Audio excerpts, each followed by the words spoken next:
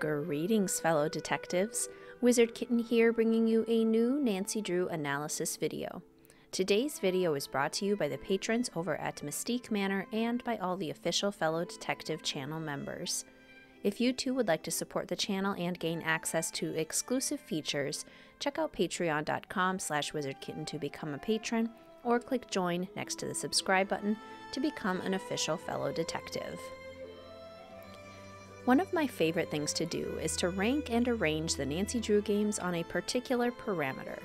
I've done this before in many a Nancy Drew analysis video, ranking them by scare factor, soundtrack quality, difficulty, and cover art. Today we're going to tackle a new parameter, one that I think is really interesting to think about from a literature analysis perspective: darkness. People likely define the darkness of a game in different ways, which is precisely why I think it's so interesting. A theme that may seem dark to you might be completely harmless to someone else. In my opinion, darkness in a piece of art alludes to a feeling of depth, mystery, and maturity. A dark piece of art feels heavier and just seems to carry more emotional weight than others. This often correlates with scare factor, but this isn't a requirement. A game can be dark without being scary, and a game can be scary without really being that dark. It all depends on the intentions of the writers and the origin of the emotional core in an artistic work. As I sat down to analyze the Nancy Drew games on darkness, I noticed that the games are actually pretty evenly spaced. There's a handful of games that skew very dark, a few more that are quite light, and most of the games end up somewhere in the middle on something of a bell curve. I created 5 separate categories on a tier list to help differentiate between different levels of darkness, then arranged the games within each level to determine which were the lightest and which the darkest. To explore, we'll go through each category, discuss the games within, and explain their rankings. Because we'll be touching on the themes of the games, certain elements of the games might be peripherally spoiled if you haven't played them. You have been warned. So let's begin at the bottom of the tier list with our first category, light and gentle. Games in this category were purposefully designed to be a fun adventure with a relatively straightforward mystery. Within this category, we're mostly dealing with theft and occasionally accidents. The environments of the games are light and airy, predominantly taking place during the day. The environments are also quite safe, familiar, and non-threatening. The games might brush past some more mature themes such as grief or death, but such themes are not the main focus of the game and take a more secondary role to the primary plot. Starting at the bottom in our darkness ranking, we have 33, The Haunted Carousel, 32, Secret of the Old Clock, 31, Danger by Design, 30, Phantom of Venice, 29, Secret of the Scarlet Hand, 28, Warnings at Waverly Academy, 27, Alibi in Ashes, and 26, Creature of Kapu Cave. Towards the top of this ranking, Creature of Kapu Cave can get a little more messy with some family drama and the supposed scare factor of Kaneokala, but this game is basically just a beach and jungle adventure. Similarly, Alibi in Ashes might have arson, but it's mostly about exploring River Heights, seeing Nancy's home, and eating ice cream. We get even more light and gentle with games like Secret of the Old Clock and The Haunted Carousel. Both of these games include characters experiencing grief and loss, but the games themselves are in some of the lightest, brightest, and most fun environments of the series. Mini golf, pies, lakeside fishing, and arcade games, talking robots, and ice cream fun days make these games really pleasant. The others fall somewhere in the middle. Danger by Design has some drama, but mostly wacky antics, French food, and cozy activities like painting or baking. Phantom of Venice has a crime ring, but also gelato, low-stakes heists, and card games. Secret of the Scarlet Hand has amnesia, but is mostly about exploring a museum. Warnings at Waverly Academy has some dangerous pranks, but mostly teenage gossip, the snack shop, and low-stakes academic tasks. All in all, these games still have fun mysteries and adventures, but they weren't designed to be particularly intense or mature. They were meant to provide a more lighthearted and fun option for detectives, and they definitely succeed. I always have a good time with these games, and they're great when you want something a little more sweet and simple. Now let's move up to the next category, which I have cheekily named Mistakenly Innocuous. These are the games that end up not being dark, mysterious, or deep, but you can tell the intention was for them to have a little more oomph than they ultimately attained. These games are all pretty adventurous, taking place in intense locations with intense stakes, and yet there's a bit of tonal dissonance, because the actual experience of the game isn't one of depth and intrigue. In order for our ranking, we have 25, The Shattered Medallion, 24, Labyrinth of Lies, 23, Trail of the Twister, 22, Ransom of the Seven Ships, and 21, Midnight in Salem.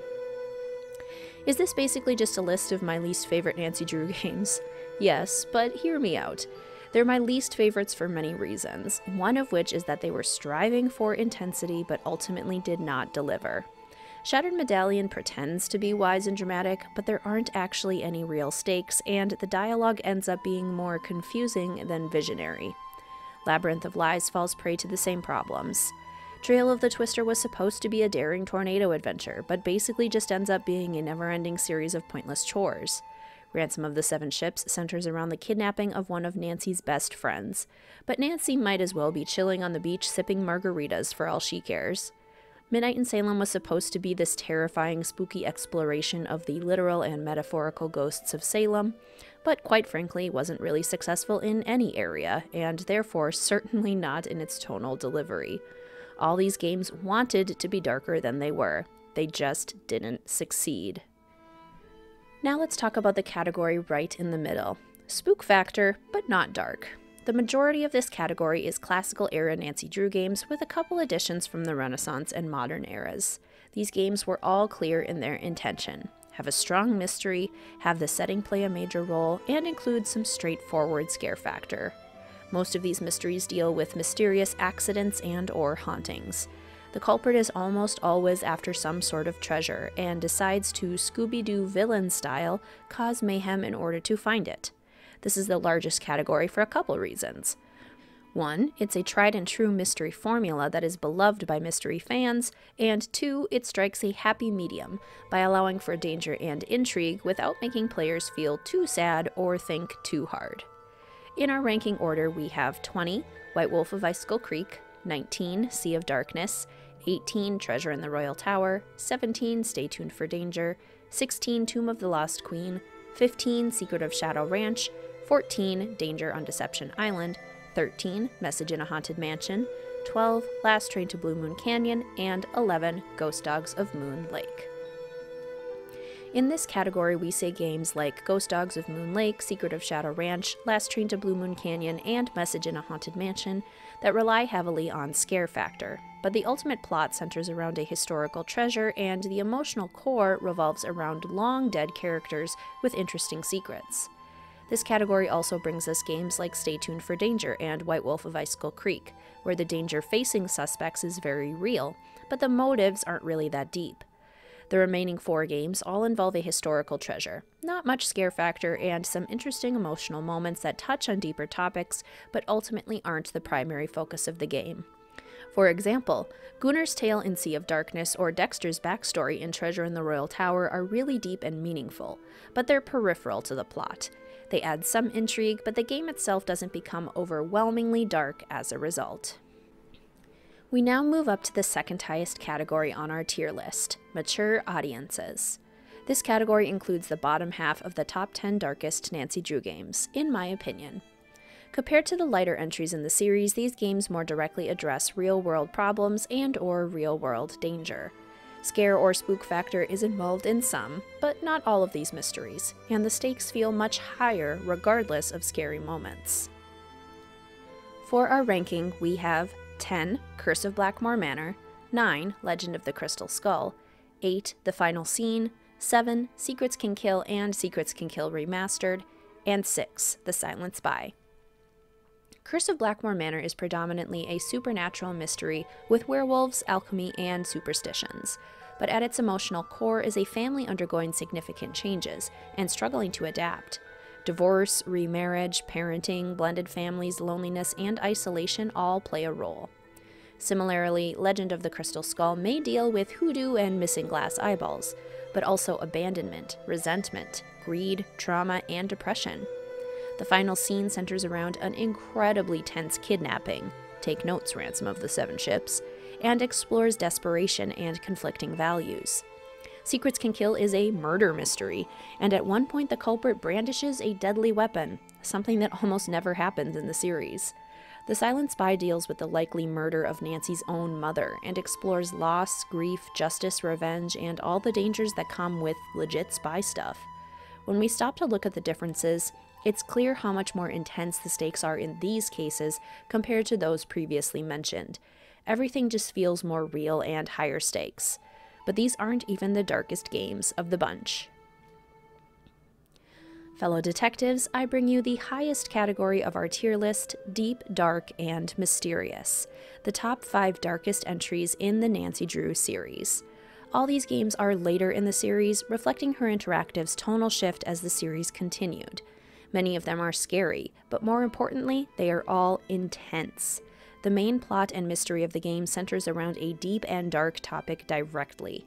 These games don't hide things in subtext or require us to fill in the blanks. They are outwardly dark and address some of the heaviest topics life has to offer. To finish our ranking with the top 5, we have 5, Haunting of Castle Malloy, 4, The Captive Curse, 3, The Deadly Device, 2, Shadow at the Water's Edge, and number 1, Ghost of Thornton Hall. Haunting of Castle Malloy starts with a missing persons case, potentially a kidnapping. The atmosphere is cold, dark, mysterious, and oppressive. As the case continues, we learn of the darker past of Castle Malloy and hear the shrieking calls of a banshee. As the case ends, we learn the sad fate of Fiona Malloy. This story addresses the pains of all forms of love, platonic, romantic, and familial. It also explores death and isolation in a location that seems to emanate isolation itself. The Captive Curse tells the tale of a modern monster, fear gripping the citizens of Castle Finster to their core. The dark, foggy woods and cold, dank dungeons and tunnels are intense enough, but the real emotional core comes from the connection to all the missing girls of the past. Are the stories of Castle Finster really legend, or were dark deeds of the past covered up with the legend as a convenient ruse? The Deadly Device shows the lengths that people will go to for money and power, and the acrobatics they'll engage in to protect their own interests and egos. A murder mystery is dark enough, but this case really delves into the darkest instincts of humanity and calls into question the role that values, self-interest, and greed play in our lives. Shadow at the Water's Edge drips with darkness, just as water drips from the sleeves of the Yuri. The game centers around the Yuri, an angry, vengeful spirit, and the tensions experienced by a family with different goals, dreams, and ways of processing grief. All the characters are swamped with regret and indecision. They all seem to fight within themselves and with each other. In this game, every moment is connected to themes of loss, grief, and pain. It's inescapable, and at times ends up being truly horrifying. Ghost of Thornton Hall deals with many of the same themes of Shadow at the Water's Edge, a family racked with grief, familial tensions, disagreements, and fights.